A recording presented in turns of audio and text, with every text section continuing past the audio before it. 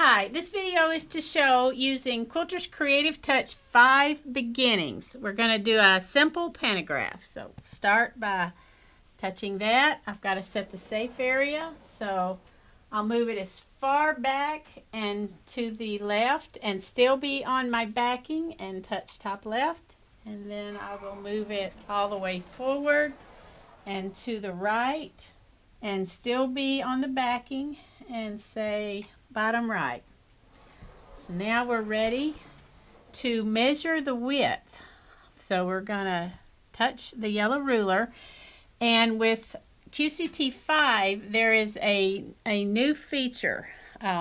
So I'm going to be showing you that, and when you first move your machine to where you want the stitching to begin on the left, you are going to move your needle to where it will align with where the top stitch of your first row will be, whether it's a partial row or full row. Wherever your top stitch will be, that's where you want your needle aligned with, and then as far as the vertical alignment, with wherever you want your left stitches to begin. So that's very important with this particular placement with version 5. So since this is a Quilts for Kids and I'll be using the backing for the binding, I'm leaving my needle inside of the edge instead of outside. So I'm going to put it, let's see, I'm going to put it about right there, and I'm going to touch that left side.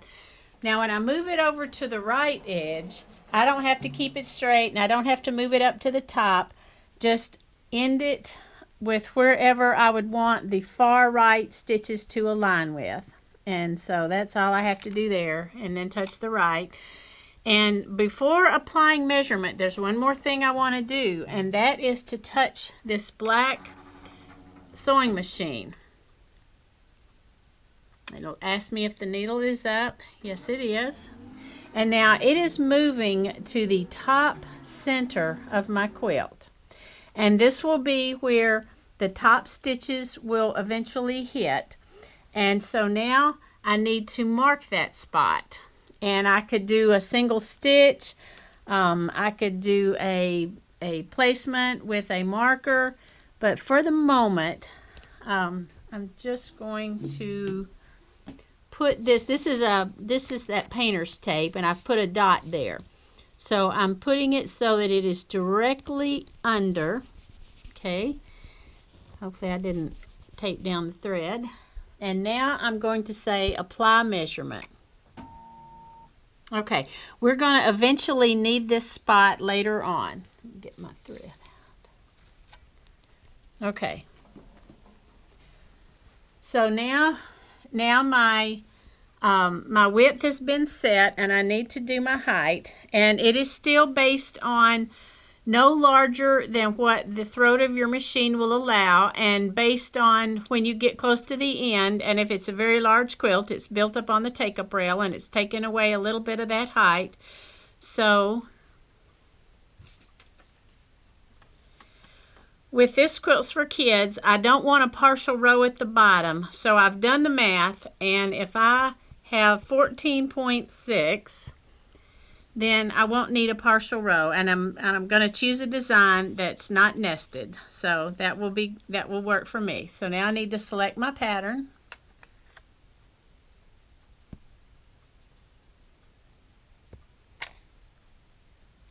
Okay, I've selected my pattern. This is called Boing, B-O-I-N-G, by Ann Bright. And I'm only going to use one row because this is such a big design. And if I do options, Panto Stacker is already selected. I can say OK. Now I can kind of get an idea of how big the circles are going to be. Let's see, if I do 4, that looks pretty jumbled. So I'm going to take it back to 3. And I need to save it. So I'm going to save it in Working Pantos. Never heard of Boing. Boing. And we'll just say test. And we'll say enter and save. And now this has been saved. And there is a newer feature with version 5. We won't be showing it how it's exactly used, but it's the fit feature, which if you were nesting, that's where you would nest very easily, but we're not going to go into that. So another feature that is new to get used to, where you used to just have quilt, now you can place as a single pattern or sew in zones. So for this tutorial, we're going to go ahead and select sew in zones. And it always asks you, would you like to save this zone sewing session? We're going to say no, because one, it's beginnings and we're on a rolling rail frame. If you were on a hoop frame, or where you're shifting your fabric, then zones become much more important. So you'd want to say yes, but here you want to say no.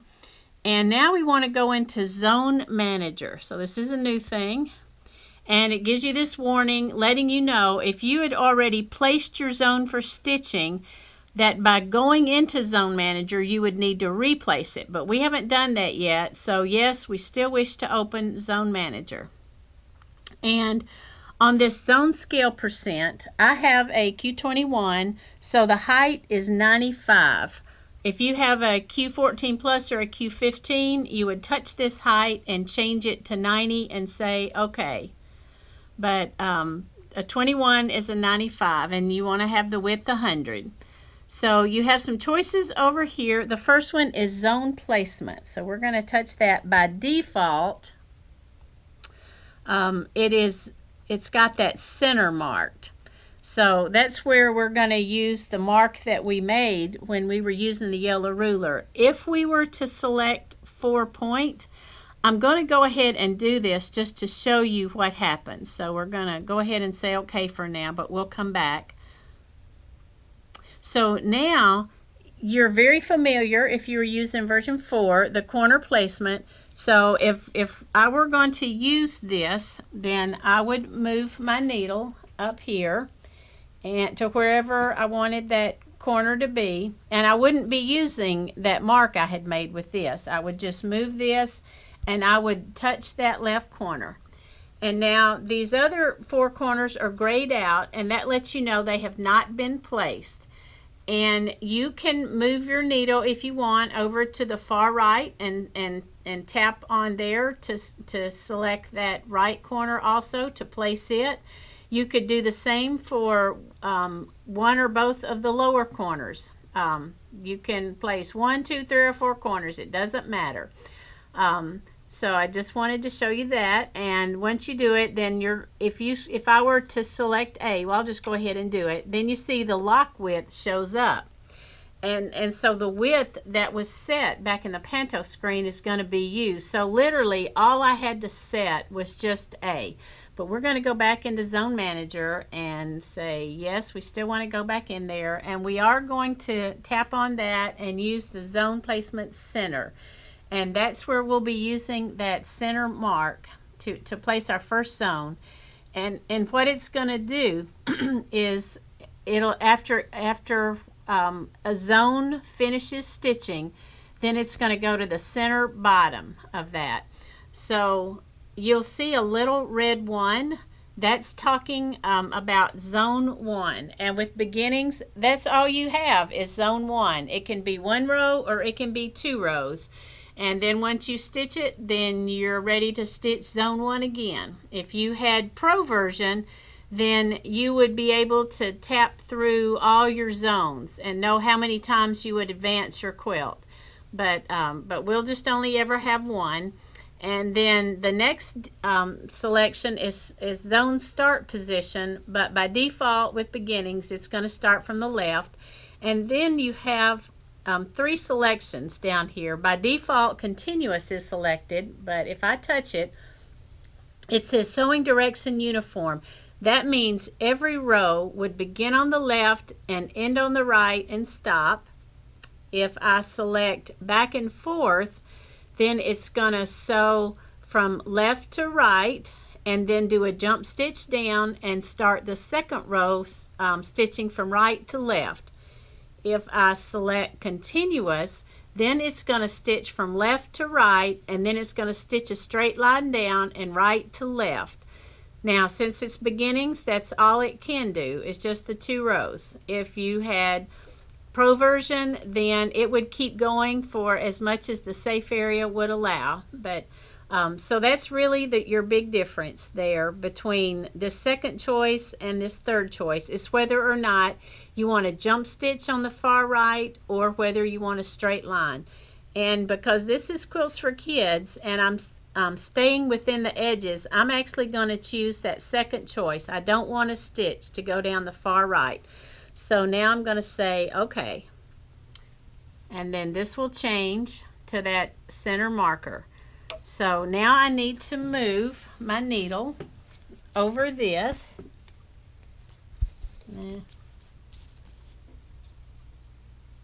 Alright, so that's where I marked it, and now I'm going to touch this, and that lets it know that's the top center mark.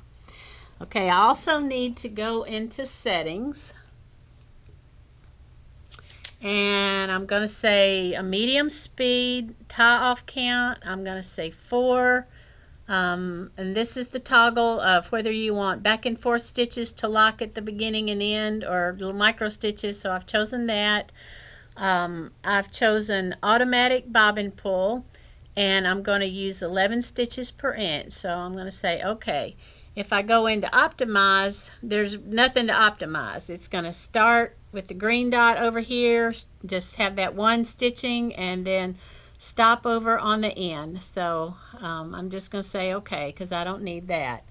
And in options, there's nothing here that if I wanted to see the grid, I could select that. So we're just going to say okay at this point. So now I am ready to pull the bobbin.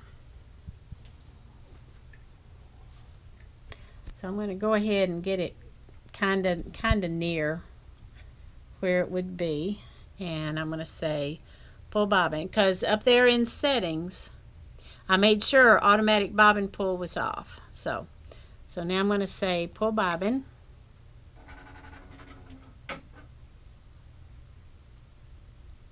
And yes, the needle's up.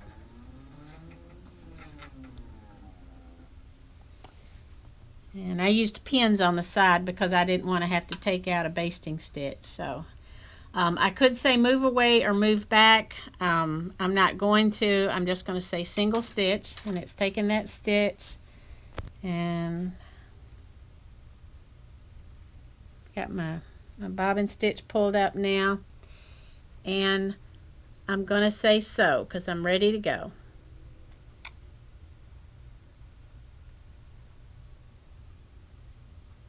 So once this row has stitched, then we'll be back and I will show you what to do when the row finishes stitching, because you actually mark your center placement before you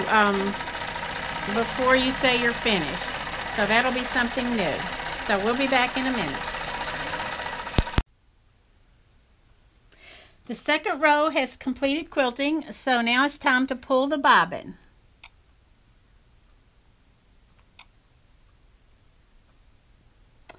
And at this point, I'm going to say take a single, I'm going to say release carriage, and I'm going to move the machine back, grab the thread, and then come back over that spot, and I'm going to say single stitch. And I'm going to move the machine back, and I'm actually going to bury these, so I'm leaving myself little thread here that I'll have room to do that. So I've clipped the upper one, and let's see, I want to clip this near the bottom there, and I want to clip the one that's pulling freely. Okay, so now I have my tails that I can bury later. Okay, so now I'm going to say back, And at this point, I say finished zone and proceed to next zone. And this is where you'll always see zone 1 because that's all there is. So yes, the needle is up.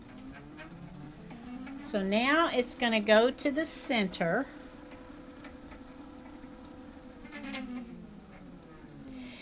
And it's going to the center bottom of this design. And there's several choices that you can use to mark that spot. So I could take a single stitch, or I could place a sew mark, or pull the bobbin. And then I want to show you what this is.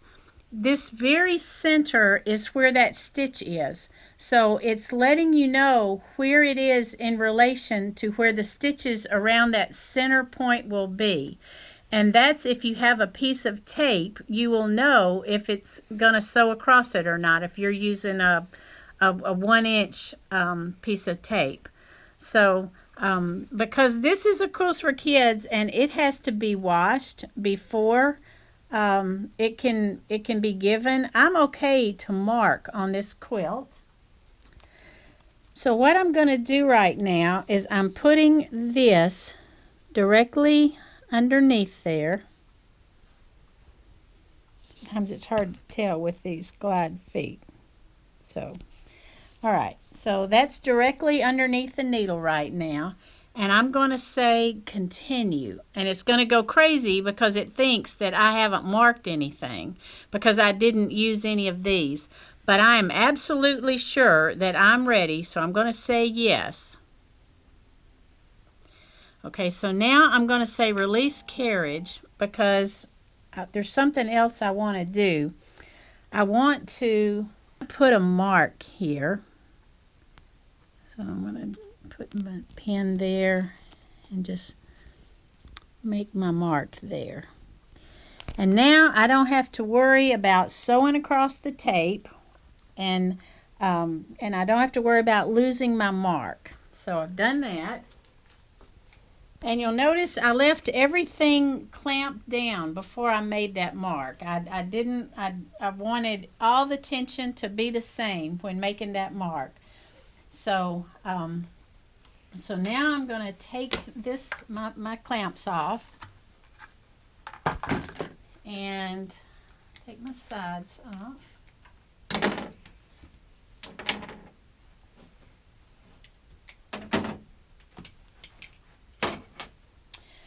And then I'm going to show you what I do to make sure that it's square. I forgot to show when I started out, but I had used this leader. I flipped it so that it's actually on the wrong direction, so that it pulls up smooth. And I have these clamps here at the edge. Okay, so that's what I'm going to be doing when I advance it. So when I first advance this, undo these, and as soon as the edge gets to my ruler, I'm going to go ahead and stop it, and I've got my little markers here that I want to put in place. So I've got that one, and I'm going to do the other one. Okay, so now they're both in place there, and so I'm going to push this back and advance my quilt.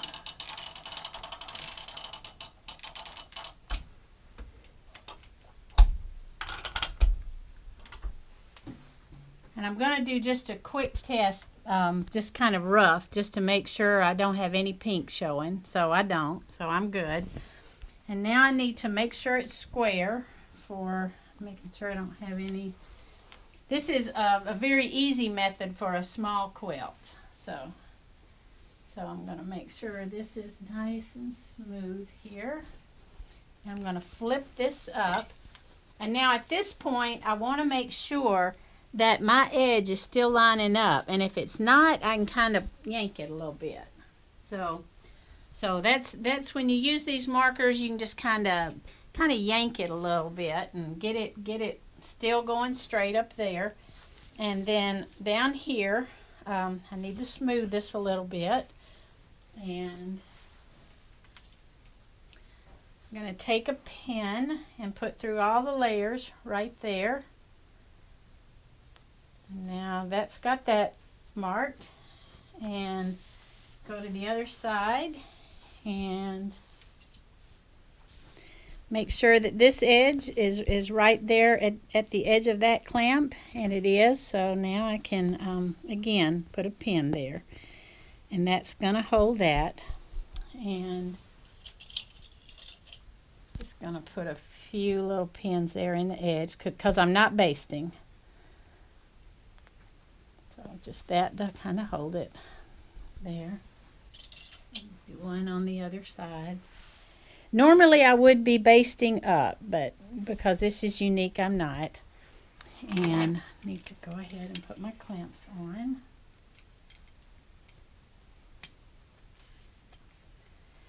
And this doesn't need to be real tight. It needs to be somewhat loose because you don't want it distorting and pulling your quilt out. And actually, I should have probably done this before I did anything else. But we'll recheck and make sure everything is still good. So that's still good, that's still good, that's still good, and that's still good. So now we know that it's totally straight on the rails. And I can put these clamps back on.